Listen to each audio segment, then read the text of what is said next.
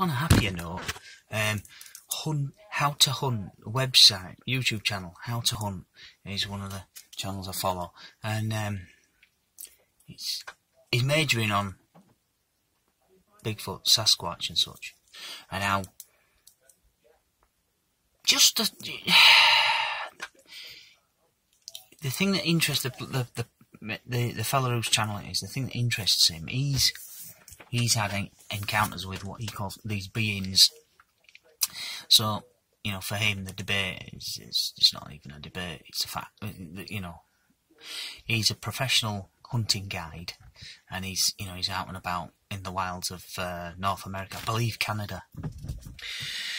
And you know, for him, yeah. And it's very, you know, it's like he's not looking for them. He was never looking for them, but he's had experiences where it's like he's seen them and wishes he hadn't.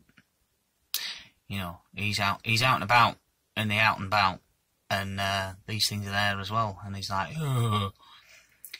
You know, don't go into the woods. You might get eaten by a bear. Oh yeah, that'd be quite traumatic. But there's bigger, scarier things out there than grizzly bears. You know, you think, really? Apparently so. Yeah. Oh.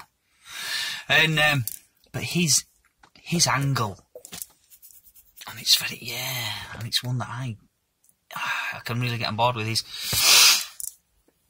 why is it that people don't want to know about this thing, or why is it that people who come forward with, you know, experiences or sightings or encounters or what have you, how come the establishment, the mainstream, you know, most people ridicule these individuals? You know, why is that? Why is that response within society? How come people who've had these experiences are ridiculed? You know, so much so that most people don't come forward when they've experienced these things. People will take the piss. You know, that's the aspect that he finds very, the most recent video I watched, it's one of those classic, well, we took this photograph and at the time we didn't see this in the, you know, looking back at this photograph afterwards, I was like, oh look, fucking hell.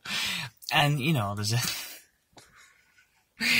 this like shit, you know, you zoom in on the shape, and it's like, hey, that looks like a fucking Bigfoot. Oh, let's go, you know. It's like, oh well, because he gives advice about, if you take a photograph, if you can go back and take a photograph from the same position, you might go back and find it's kind of some sort of tree stump or what have you, or you might go, or, you know, if you go back and it's, you know, whatever shape was on your photo isn't there anymore. Ooh.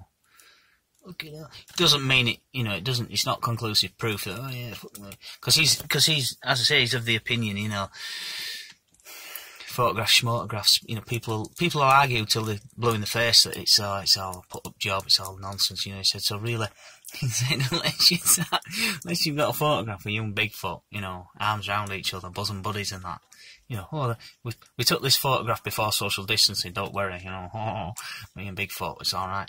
Then it's a bit sort of, it's a bit academic. It's like, you know, the majority of people won't, they'll just poo-poo it.